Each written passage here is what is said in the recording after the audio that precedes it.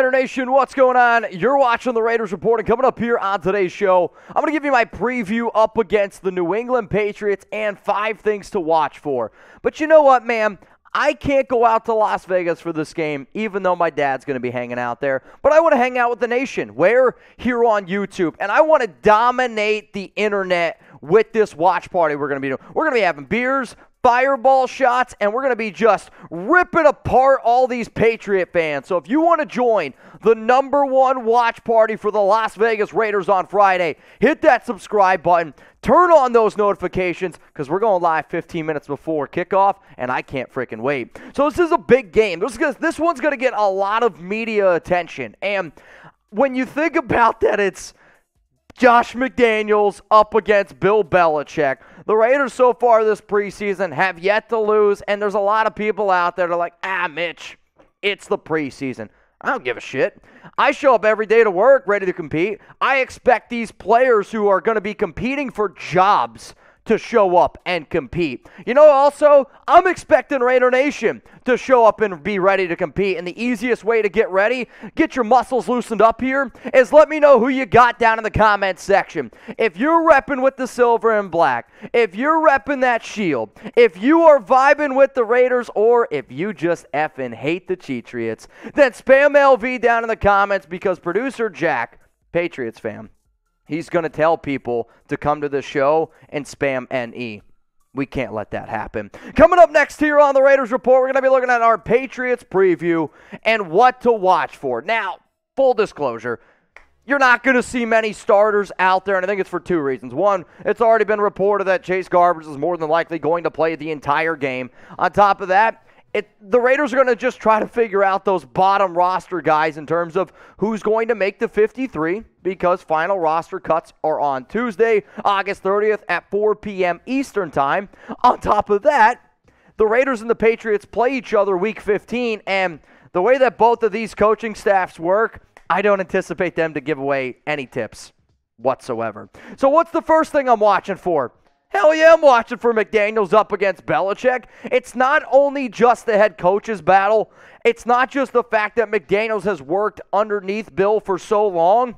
When you see how many coaches and how many players that have previously been on the Patriots underneath Bill are now with the Raiders, it's eye-popping, realistically. Like, you got McDaniels, your general manager, Dave Ziegler, offensive line coach, Carmen Brasillo, Carmen Clemens, the assistant offensive line coach, Patrick Graham, your DC, Mick Lombardi, the OC, Bo Hardigree, quarterback coach, Rob Ryan, Santa Claus, senior defensive assistant, and then Jerry Schlempinski, your senior offensive assistant.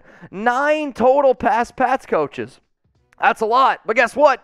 We also got 9 past Patriots players, and if the Raiders would have kept Chris Lacey, you could have added 10. Brandon Bolden, Tashawn Bauer, Jermaine Illuminor, Deron Harmon, Jacob Hollister, Jacob Johnson, Chandler Jones, Jarrett Stidham, Isaiah Zuber. Let me take a deep breath, because a lot of Patriots connections in this game here. The next thing that I'm watching for with my binoculars, who's not playing? The reason why I say that is because if you're not playing in this game, it's a good thing. That means you're going to make this team. Now, sure, you might see a few extra players out there competing for spots. It doesn't mean that they're not going to make it. But if you're not in this game, just like you saw last week, the 25, 30 players that didn't make the trip to Miami, those guys got their roster spots. It's going to be okay. If a player's injured, then sure, that's totally different. So remember, August 30th, 80 down to 53 players. Circle this date on your calendar. Make sure you're subscribed. Make sure you got those notifications turned on, because I'm going to be going live on Tuesday. We're going to be doing the final roster cuts. We're going to have the roster, the entire thing here, and it's going to be on the Raiders Report. If you like to bet on the game, you want to bet on NFL preseason games, at this point, man, I'm going all in on the Raiders. We're going to go 4-0 in this preseason. The over-under hit right now at 37.5 at the time that I'm recording this video. Las Vegas remains a favorite at -1. If you want to put your money where your mouth is, if you want to slide all those chips to the center of that table, go to chatsports.com/Raiders. Use promo code Raiders125. If you love to bet on anything, NFL, NBA, college football, Patrick Seatman's favorite sport, underwater basket weaving, you can do it at the #1 place to put all your sports bets. That's BetUS. But If you don't get 125% deposit bonus, it's not my fault. It's your fault. Because if you go to chatsports.com/Raiders,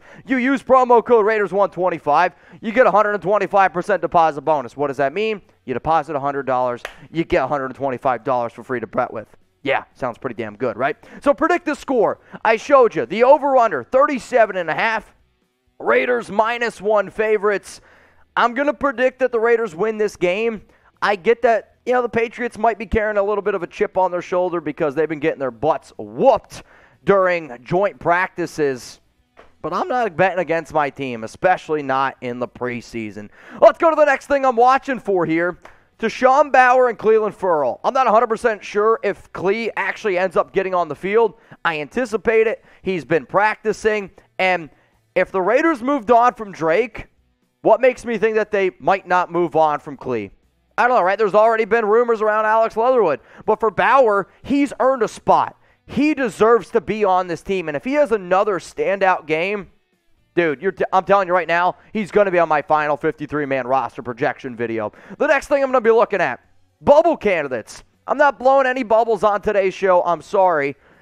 But when I go through this entire roster, I can look at it, and I can pretty confidently look at all y'all and say, I think guaranteed I could say 43, 44, 45 players a lock to make it. Right now, that's my gut feeling. It might just be the beer and all the beer boots I've done the past week, though. But from the offense and defensive side of the football, these 8 players right here, I can make an argument for them making the team. I can make an argument for them not making the team. Right? Britt Brown, he's been running the football solid. DJ Turner, explosive return man, good receiver. Jesper Horsted might be the best pass-catching tight end, not named Foss Moreau or Darren Waller. Hollister's been banged up. Nick Bowers is a better blocker. Alex Bars gives you some offensive lineman flexibility. And then Barton, if you are actually concerned that Leatherwood can't play tackle, he can't. Brandon Parker's injured. He is. And then Thayer Munford's injured. Would you just keep Jackson Barton then for the extra depth? So those are the players on the offense that I'm going to keep keeping a close eye on. On the defensive side of the football, we already talked about Ferrell and Bower. Kyle Petco, Tyler Lancaster. I think that those 2 players right now are battling it out for that final defensive tackle spot. The Raiders just signed Tay Davis. You bet your ass I'm going to be watching him. Luke Masterson, Darian Butler. I think those 2 players are battling it out for the final linebacker UDFA spot. And then for your cornerbacks, Amik and Sam Webb are 2 players that I can make legitimate arguments deserve it. I can also make legitimate arguments that they don't deserve it. And then Roderick Teamer, because he's the biggest reason why the Raiders moved on from Tyree Gillespie. So which player will you be watching the closest? And I know it sounds creepy. I tell my girlfriend all the time, I'm going to be watching grown men in tight clothes extremely close for my entire life probably. You know what? I'm okay with that. I'm okay with that. I grew up with sports. I grew up where it was okay where you slap somebody on the butt, tell them a good job. So guess what? I'm going to be slapping players on the butts on YouTube. Not in real life because I get my ass kicked. But I'm going to be watching guys very closely. So let me know, which one are you watching the closest? And then obviously the last thing I'm watching for, the offensive line. Realistically, if I were to watch the game, and if the NFL could just zoom in right here and get that close on the entire offensive line, that's what I would want.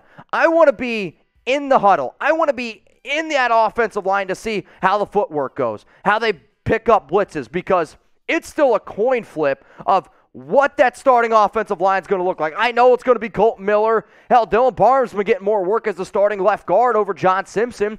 Andre James is going to be your center. But if Alex Leatherwood gets kicked into right guard, does he play better than Lester Cotton? Jermaine Illuminor, it sounds like right now, if the Raiders season were to start today, he'd be your starting right tackle. If you like merry-go-rounds, if you like circuses, then I'm telling you what, get your tickets for the Raiders offensive line because they're going really, really quick. So those are my 5 things that I'm watching for up against the New England Patriots and the Raiders. Final preseason games. McDaniel up against Belichick. Who isn't playing? Tashawn Bower and Cle, roster bubble candidates, and then the offensive line. But you know what? It's the final preseason game. I figured I'll give you one more thing to watch for. My dad's going to be at the game, and he bought himself, or not even bought, homeboy designed a t-shirt, which you can see right here, front and back. If you see my dad walking around Allegiant Stadium, say, hey, I watched the Raiders report. I like what your kid does. Even if you don't like what I do, just say hi to him. He didn't know how many people would say hello to him, but I appreciate the nation. I know my dad does, my entire family appreciates everything that y'all do for me and continue to let me do what I love, which is talking about the silver and black. Here's the thing, though. The first 10 people that go up to my dad and either say, hello, I watch the show, I'm subscribed, we're going to give you something. And I can't tell you what it is exactly, but the first 10 people that say, what's up to my dad, you're going to get something special from him that I gave him to just say thank you for all the support that you guys have given me. Now, if you want to interact with me on social media, if you want to hit me up on Venmo, I'm at Mitchell Renz 365 literally everywhere. Why should you follow me on Twitter and Instagram? Stay up to date with Raiders news and rumors. Why should you follow me and become a friend on Venmo? Well, one, if you want to support the show, and two, I'm going to an event on Saturday with Graphic Raider. We're going to have this huge party. And shout out to Daniel Jimenez, who's always one of the top people around on the show. I told him to add me as a friend. I sent Daniel Jimenez some money, and he was able to get himself a ticket. So now DJ Jimenez 0420, we're going to be hanging out. We're going to be having a good time. Also, shout out to Lee Fair 1K for giving me a follow on Twitter. Shout out to Michael Anthony _24. That dude's jacked. If you want to see your name on a future Raiders Report show, hit me up on Twitter, hit me up on Instagram, ask me as a friend on Venmo, because I'm telling y'all, as the season gets going, we're going to start doing a lot more money giveaways on Venmo. It's the easiest way where I can say thank you, 50-50 raffle style, and the only way that I can do it is if you add me as a friend on Venmo. Remember, this might be surprising, at Mitchell Renz 365. So that's the end of the video, y'all. Preseason, wrap it up, something that I should probably do more often, but hey, you know, girlfriend, IUD, it's all good. But it's the end of the video, so if you're a real one, spam real one down in the comment section right now. I would appreciate it. Go Raiders. It's time to go 4-0.